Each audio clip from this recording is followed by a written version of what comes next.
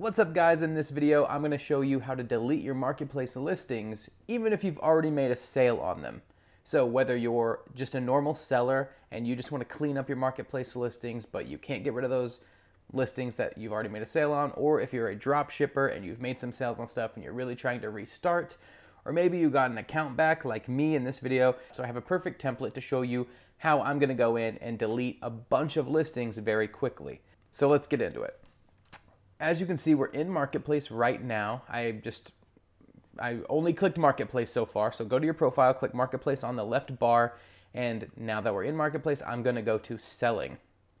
And Selling is going to show me all my listings. It's, like I said before, I'm getting this account back, so there's like seller verification and everything needed. But you can see these listings from last year. I had a virtual assistant on this account, and they were just listing, and it just didn't work out, and I wasn't even paying attention. So it wasn't getting any sales, but you can see there's just a bunch of just crap on here that I really want to start over and see if I can revive this account as an experiment. And I don't even know how many listings are on here. There might be 50, there might be 200, there might be even more. I haven't tried to scroll all the way down and find out. So if you haven't made any sales, you can just go right in here and hit delete and say you haven't sold stuff, and it will delete things. But it's kind of a long process to do that. So the process I'm going to show you is a lot quicker than that and will get you up and running a lot faster. So in order to delete these things fast, and this works with items that have sales. I know I showed you these ones and these ones don't have sales, but this is the same method I use on all my other accounts to get rid of stuff. So it's mainly about showing you the method. It's going to work for you. That's not really the question here. So you're not going to be in Marketplace at all. What we're going to do is we're going to go up to this account button where your profile picture is in the top right corner. And we're going to click that, and we're going to go to Settings and Privacy. Now, if you already know this and you're just looking for where it is now, because it's kind of changed over the years, I made a video that's almost this exact same video minus the extra tip I'm showing you. Previously, it's like my most viewed video, but it's changed a tiny bit since then. So we're going to go into Settings and Privacy, like I said. And on here, we're going to go down to the fourth option on my screen. Your screen may look a little bit different, but it's going to be Activity Log. All right, so here it shows all the activity you've done in your Facebook account. I mean, you might even be surprised at some of the stuff that's in here, but we're going to go over to the left-hand panel, and now we're going to go to Log to Actions and Other Activities. It's the last option in between this little dividing bar right here, at least in my menu. And it's going to show you at first login activity and stuff, and that's not really what we're looking for. And it opens up this drop-down list of a bunch of stuff. And you might notice the first thing you'll see when you start scrolling down, if you're skimming for the word marketplace, you'll see marketplace seller information. That is not where you're going. You're going to go a little bit further down to marketplace listings. It's right underneath live videos you've watched and game app searches. It took me a second to find it, even though it's just right there in your face. So before I was making this video, I had to look, but marketplace listings. And here it's going to show you all of your listings on Marketplace in a kind of to me, a simpler list. And same thing, what I love is if you go to these three dots right here, the only option that pops up is delete, which is very convenient for us because that's how we're going to use keyboard to kind of quick delete things like this. So you can hit delete, and then you'll notice you have to hit delete again.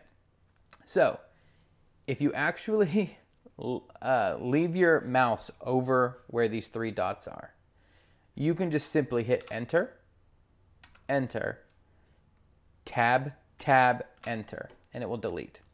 And as long as you keep your mouse right there, you can do this. And you can write it down if you want, but it's enter, enter, tab, tab, enter. So 2 enters, 2 tabs, enter. So we're gonna do that for a second. I'm gonna hit, and I'm just gonna stare at you to show you that I can do this without looking. So enter, enter, tab, tab, enter, enter, enter, tab, tab, enter. Oh, and you might mess it up a little bit, but it's so easy to quickly recover.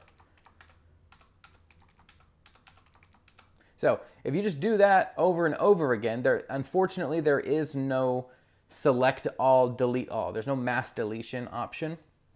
And from what I understand, there's not a software that makes it very convenient either. So this is the best way for you to go in and delete your listings very fast. Put on a podcast, put on some music, watch something, get your groove going on your keyboard, and delete all your listings. One thing before you go that people do mistake sometimes is if you are actively selling right now and you're currently getting sales, or you've made sales within the last week or two where maybe it's important to keep a hold of some of that information, it might be best not to delete those listings yet. I have run into the comments on my old video and in my Facebook group over and over again talking about people doing this, not really thinking about it ahead of time, and then realizing that someone wanted to do a return or had a complaint or something. And then they have to go back and not look at any information other than they usually can find it in their messages. If you go to your marketplace communications, you can kind of see some of the information that people were communicating with you through. But it really just becomes a pain. So it's best to keep listings that you have any suspicion you might need to keep. So I guess I just want to warn you, keep that in mind. I don't want you to fall into that panic. It usually works out okay for people, but again, just if you can avoid a little bit of extra stress throughout this, why not? And you might be asking yourself, Cameron, why would I want to delete my listings at all anyway? Some people, it's just a preference. There's a lot of theories around it. Marketplace isn't what it used to be at the moment, and people aren't getting as many sales, so your brain starts to get creative, and it starts to be like, well, maybe if I got rid of things I'm not selling, my account would be more in favor of the Facebook gods or whatever. Some people just want it to be organized, or some people just don't want listings on there at all because they get messages from people and they would just prefer not have that listing. Some people are big sellers and they don't want people to be able to look at their profile and see all the listings that they've had to kind of copy their successful listings that were in the past. So whatever your reason is, this is the method to get it done. This is how you delete your marketplace listings on Facebook Marketplace. And if you're a dropshipper and you want to be part of my VIP dropshipping group, I have a link in the description for that. It's $10 a month. It's for sellers and learners and anybody that's beginner to expert. And it is just, there's no spam. You get one-on-one communication with me, questions answered, all that kind of stuff, and we can kind of collaborate. And if I don't know something, maybe somebody else does. And it's just a good space for that. And it's kind of a smaller community. So if there's 100 people in there, if we give away best-selling products and stuff like that, you're not really going to be competing with thousands of people. It's just a few amount of people are even going to list it, because when I post something, hell, only 25 people usually even see it, because that's just how Facebook works. So just know that if you're in there, you have a small group. I also have a marketplace course that you get for free if you're in that group. It's a full how to sell on marketplace course.